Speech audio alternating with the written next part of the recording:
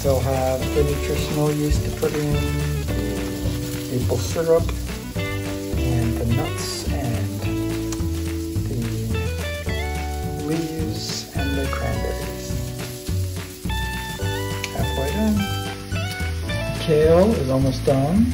The cauliflower is done. The quinoa is done. Looking really good. Almost time to eat.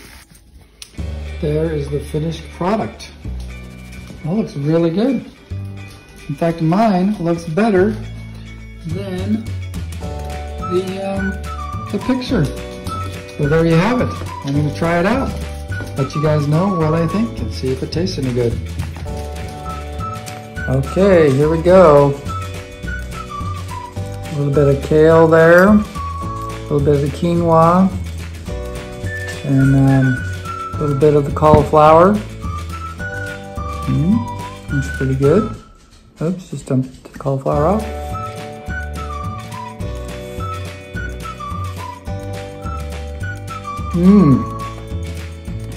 Cauliflower taste. A little bit of the maple. The kale isn't too strong, it's not overpowering. Quinoa is a good filler.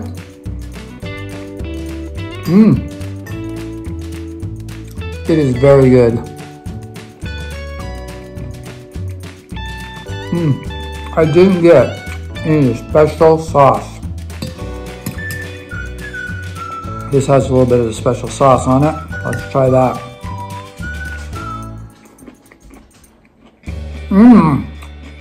Wow. Whatever that special sauce is, gives it an added little kick of flavor. This is delicious. I would definitely do this one again. It took me about an hour to make. Thumbs up. See if I can get in there. There you go. Thumbs up from me.